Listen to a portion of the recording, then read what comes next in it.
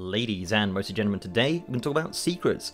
More specifically, when you're talking about a secret mount which was found back in the beta, but had its methods slightly altered since launch. So the mount I'm talking about is the Nazjatar Blood Serpent, which will be perfect for riding around Nazjatar in 8.1, am I right?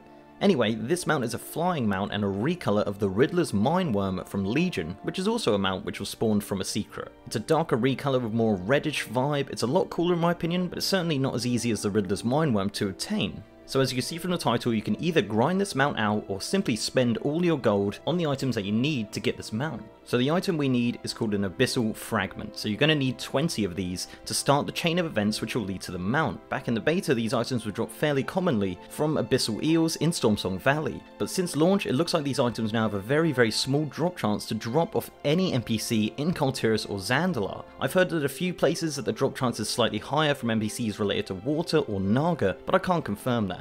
Now if anyone has had one of these fragments drop, it would be amazing if you can leave a comment on this video specifying which NPC it was and where it was, but it's fairly likely it's going to be a similar drop rate across the board. So if you're too lazy to grind for hours on end and you have a ton of disposable gold, you can also pick these up from the auction house. As of this video, you're looking like they're going for 15k for 1 and about 125k for 5. So that's around 300 to 500k just for this mount, which is a very hefty price considering it's just a recolor, but if you've got the gold then why not? So once you've obtained all 20 fragments one way or another, you have to take them to a secret shrine called the Altar of the Abyss, which is located in Stormsong Valley at these coordinates right here.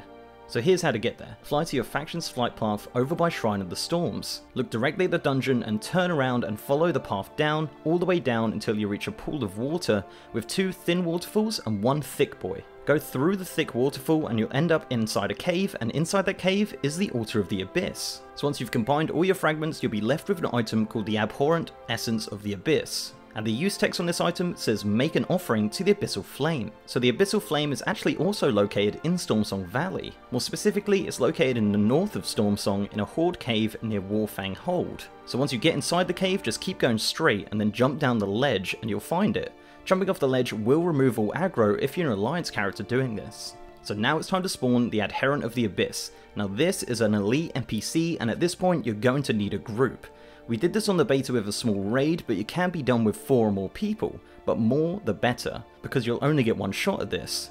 If the boss resets or you wipe, the item is consumed and you'll have to start from the beginning again, so you have to get this bit right. Only the summoner of the boss will able to loot the mount, so unfortunately you can't just leech off someone else to get a free mount. And that's it. It's fairly simple once you've got the fragments. As I said, this was a lot simpler to do on the beta, because the items only drop from one specific mob in one specific area. So at the time of making this video, there really isn't a good place to farm these fragments on retail. I've actually been holding onto this footage of the boss kill for months, as I had a feeling this secret would probably change before launch. So let me know down below if you managed to get this mount on live and whether you found a good spot to farm the fragments. Would love to know if there is any good spots to do this. So before I go, I'd like to give a massive shout out to my patrons, YouTube channel members, and my Twitch subs. You guys are awesome. And if you'd like to support the channel in any of those ways, links are down below.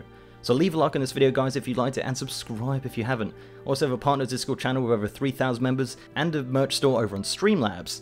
And I also have been streaming on twitch.tv/MrGM recently, so if you want to check that out, links to all of those are in the description of this video. If you're interested in helping out with some secret finding, I'll leave a link to the secret finding Discord down below. They're currently working on the Hive Mind mount, which is a pretty damn exciting one to be honest, so yeah, link to that is in the description. And with that, I'll see you next time.